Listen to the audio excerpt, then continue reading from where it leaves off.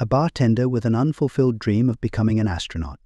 Despite her passion for science and encouragement from her mother, Rex faced setbacks, including her mother's passing and the need to care for her father, causing her to defer her education and pursue a different career path. Years later, inspired by a high school reunion and a chance encounter with a former classmate who had ventured into space tourism, Rex decides to pursue her dream and applies to NASA's astronaut training program. With the help of her best friend Nadine, who embellishes her resume to make her appear more qualified, Rex manages to impress the selection committee and secure a spot in the program. At the training facility, Rex struggles initially but forms a friendship with Violet Marie Wisłowski, a brilliant physicist who helps her grasp the complex theories. However, Rex's secret is eventually discovered, leading to her expulsion from the program.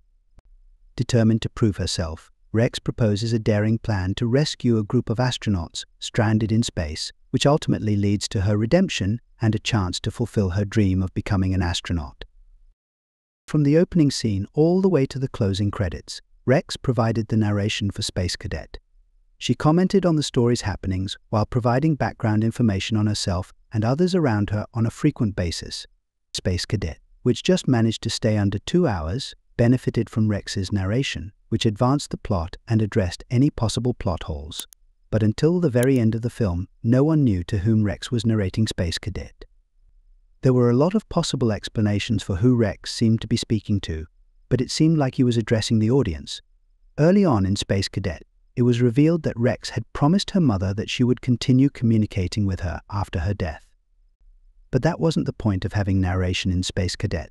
The title sequence and the ending both featured animated journal entries that explained Rex's background. According to the last scene of Space Cadet, Rex's narrations were actually entries from her journal. It was a smart way to close the film and tie everything together, and that's why they weren't addressed to anyone in particular.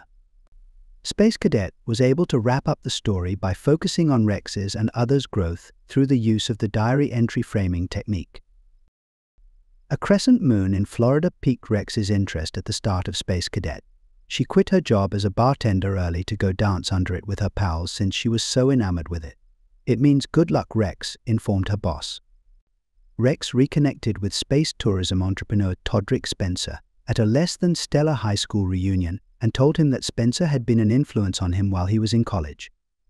Rex drew motivation from their discussion and decided to pursue her goal of being an astronaut again, despite the fact that she lacked the prerequisite skills.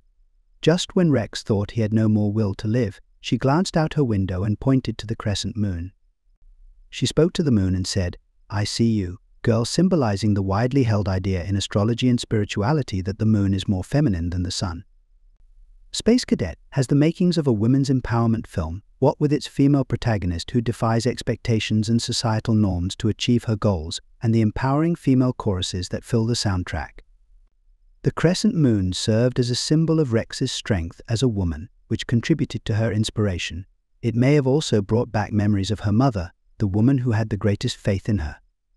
Perhaps Rex's unique relationship to the crescent moon is related to its religious significance as a symbol of conception, life, and death.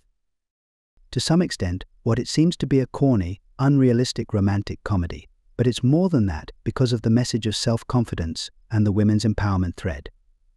The sincere portrayal of the stereotyped party girl by Roberts was the driving force behind Space Cadet's success. Those serene moments when Rex thought on her goals and journey were the most moving parts of the film. The premise of Space Cadet isn't to have an outlandish space story. The question of whether her account is plausible, which it isn't, is significantly less relevant than how Rex reached space. Her story is designed to be inspirational despite its implausibility. Even though Rex had no business being in space, that didn't take away from her rightful place there. Even when they don't appear realistic, that was the moral of Rex's story. Rex had all the makings of a successful adult when she rejected a college offer and her mother passed away. Despite the 10 years it took, Space Cadet proved that the only thing you really need is unwavering belief in yourself and your dreams to achieve them, regardless of how difficult they may be.